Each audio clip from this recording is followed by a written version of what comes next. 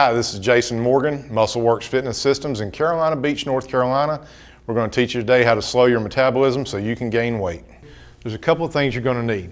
The first thing is an understanding of your nutritional intake. The second thing is an understanding of your activity levels.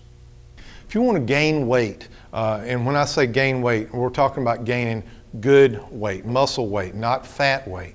Some of the things that you want to do that is by slowing your metabolism. Some of the things you can do are eat less frequently.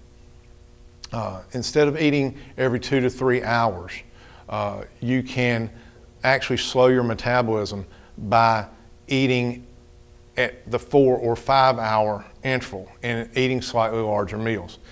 It may not be the absolute best option and something that you want to do long term, but you certainly can do that for a period of time.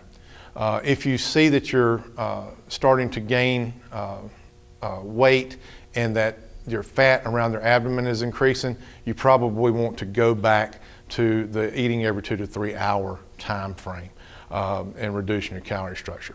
Another thing that you can do to help slow your metabolism is if you're doing cardiovascular work at each of your workouts, you can actually drop the cardiovascular work from your routine, maintain the current eating plan that you have, and maintain your current lifting regimen, and you should find that by the reduction of activity, your metabolism slows.